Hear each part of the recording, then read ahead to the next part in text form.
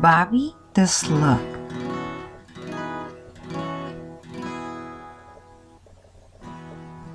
Babi is a brown slug. She lives at the trunk in the forest. The forest is thick, shady, and humid. A small farm is close by. The farmers had cut down a piece in the woods to have a sunny spot to grow a garden. For that reason, Babi lives close to heaven. A blossoming orchard of round cabbages, Swiss chard, highest trees, tender green lettuces, and lots of other delicious vegetables that Babi enjoys, filling her tummy while tunneling through the veggies, making the farmer very unhappy. Despite that life of abundance, something made Babi sad. Stretched out in the green moss of the tree, she watches the bees and the beautiful butterflies fly by.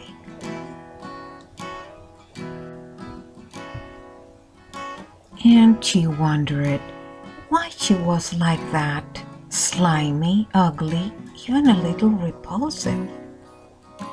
This is what she overheard the farmer say as he angrily spread ashes around the garden, trying to keep those nasty creatures away from their vegetables. If only I could carry my house in tow, like my cousin the snail. I am less important than a humble earthworm. At least she can hide under the ground. She was feeling very hopeless when a strange buzz distracted her from her gloomy thoughts. These were two dragonflies arguing very angry.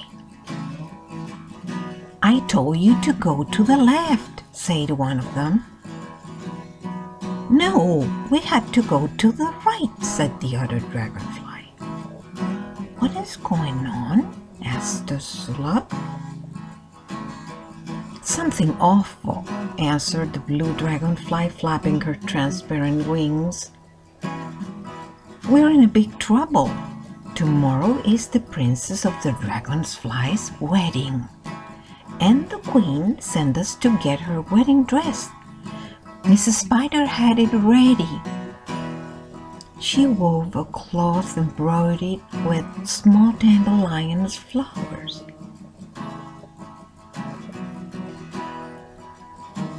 It was gorgeous," interrupted the other dragonfly.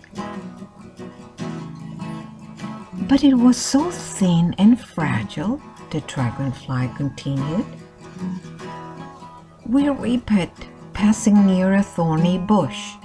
The princess cannot marry without her dress. The queen is going to be furious. We will be punished. What can we do?"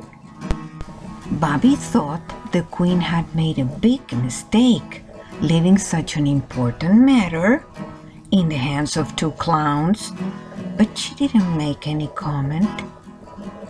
That would increase the grief of the dragonflies. On the contrary, she offered her help. "I have been told that I can make very nice designs with my trail.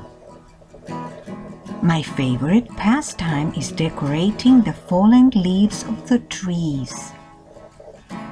If you bring me a beautiful white flower from the garden, I could make a dress for the princess."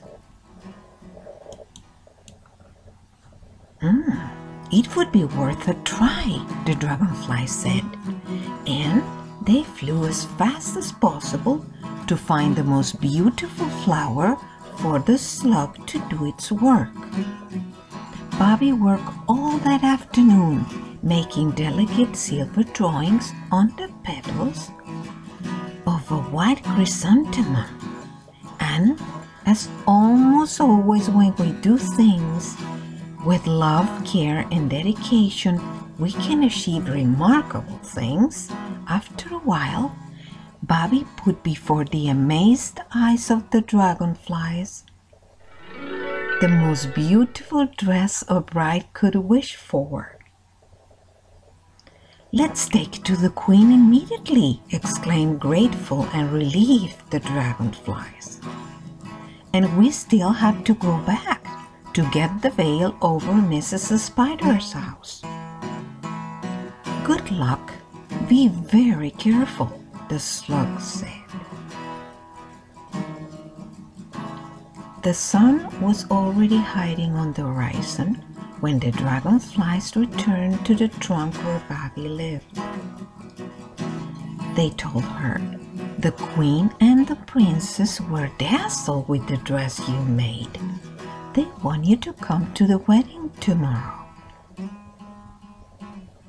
Babi was overjoyed about the invitation, but her happiness lasted only until she realized she had no way to go to a royal wedding where everyone would wear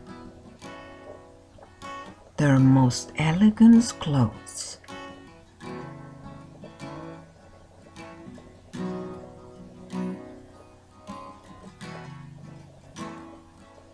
This is why she went up to the trunk to rest, with some regret for missing the party, but also proud of what she had accomplished.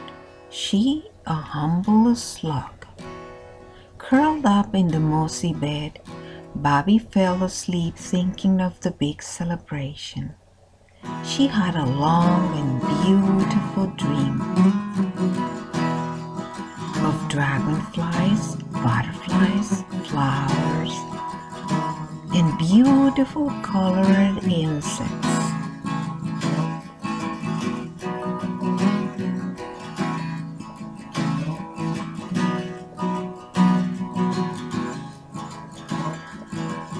And in the middle of all,